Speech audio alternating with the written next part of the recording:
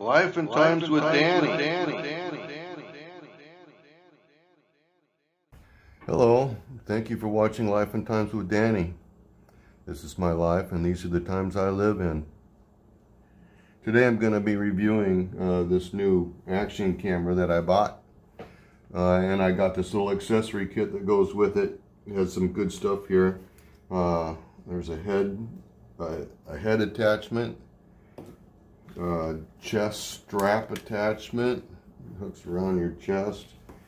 It's got a dash cam attachment, a whole bunch of little odds and ends and pieces and stuff that make it all hook together. You can swivel the camera around pretty much any old way. It's a nice little selfie stick here. I don't think that's going to hold a big full-size camcorder, but it'll hold this little camera. And a little flotation device in case you drop your camera in the water. Now let's get to what I want to see here. It looks real good in the package. This is a Kaso EK7000 Pro. I think this is like a cheap GoPro. The GoPros I looked at cost like 400 bucks, and this was only $68. So I have not opened this box yet. So let's see what's in here. Get it out.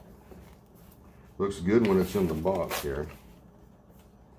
And of course, my name's Danny, so my superpower's breaking stuff. So let me see how that's attached. Open this box up here. There we go.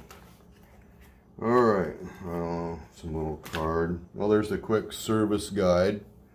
It's going to get me going here. Oh boy. That's about as pictures. It's just pictures. That's easy to read. Okay, not in a foreign language anyway. Alright, looks like we got a remote control switch. And this is supposed to have a little, it says a helmet attachment that comes with it. There's a USB cord that's in there. Okay. Well, there's some more of those little attachments just like that little kit. These are the same kind of stuff. There's a little wrist strap. Let's see what all else we got down in here. I'm not sure what that is. Figure it out later. Zip cords.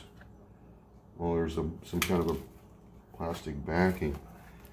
Okay, that looks like there's a couple of batteries and the battery charger. So, okay, I got batteries and battery charger. How do I get this thing off the top of the box?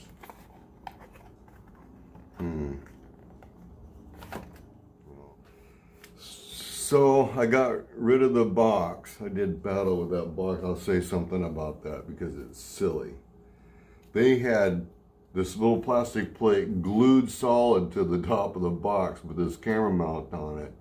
And the screw that was holding the camera mount on was on there super tight. I had to go get a pair of pliers to get the camera off of there. Anyhow, did battle with the box and it's done. Alright, so here's the camera.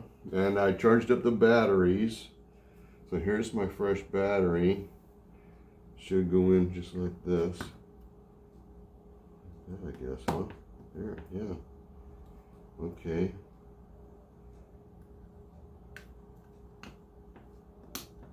Okay, the battery's in there. Let me take the lens thing off. Put this thing off. Okay, you got started. It says right on the back here, peel off the films of the camera, screen, camera, lens, camera, and the waterproof case. Make sure battery's full power. First time use, well, as far as I could tell. Format your SD card not included firstly in the camera before using. Okay, so I happen to have a little micro SD card handy, and so I put it in there. Let's see how this thing works. Okay. So it doesn't come on. Is that the power button there?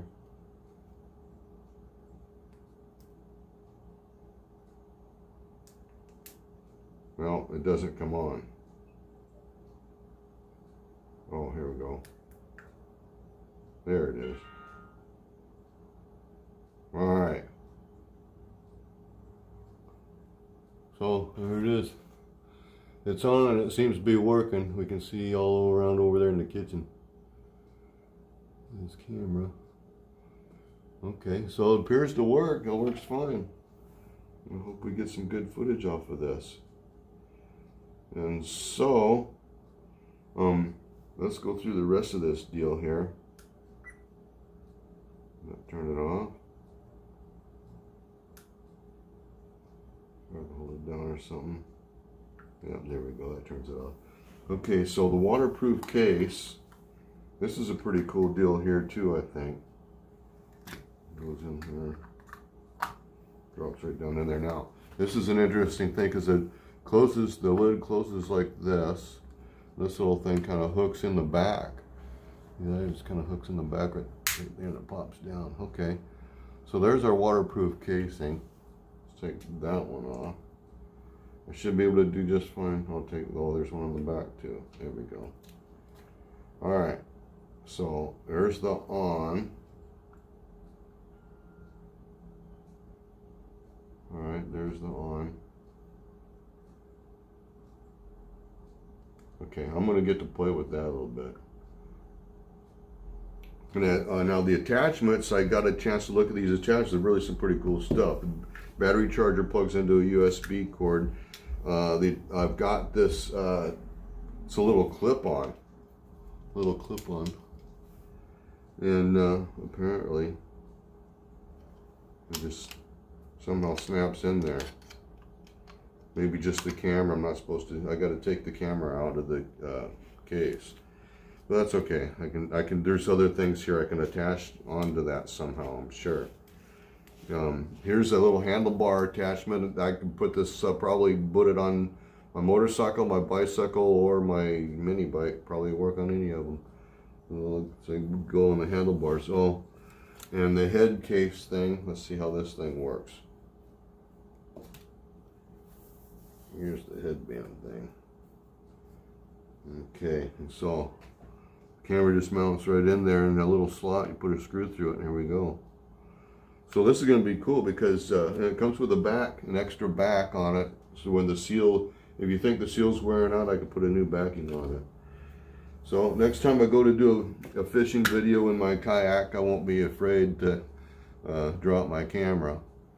And this will also work. I don't intend on taking it actually in the water, but I do hunt black-tailed deer in western Washington, and often in the pouring rain. So I'll use this camera out there. I'm going to be getting some good footage with this. I hope it records as well as I think it will. And we'll be looking at that next. So the remote control seems to already work. It's got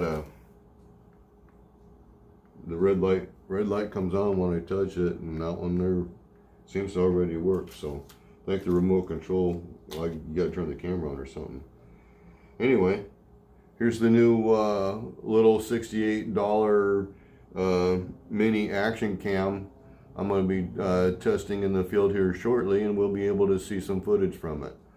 So maybe I'll go on a motorcycle ride or another fishing trip or a trip to the woods. We'll get some good footage anyhow. Okay, so here we go.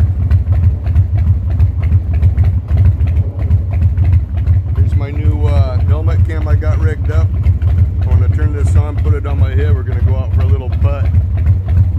I'm inviting you to go on a virtual motorcycle ride with me. All right, baby? Let's ride.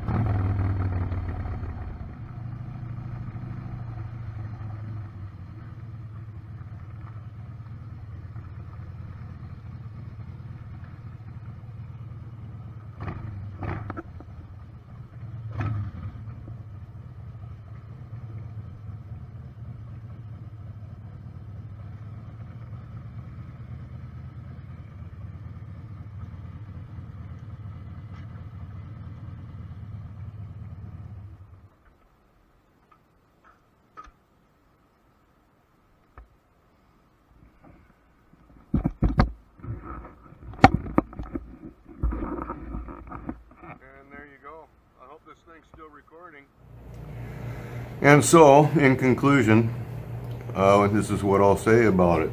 The thing works pretty good. Took some good footage and did what I wanted it to. The only thing I'll have to do is you have to remember that the helmet cam works real good, but I'm going to have to point it downward just a little bit more because I want to see more of the motorcycle and the road and not so much of the sky.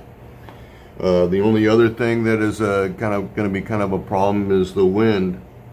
The speaker, the little tiny slot right there, and if I go over 30 miles an hour, the wind cuts out the sound of the motorcycle. It sounds terrible.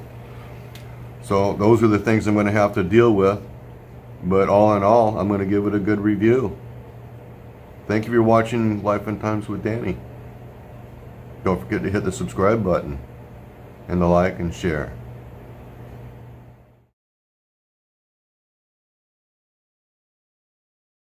Life and Times with Danny.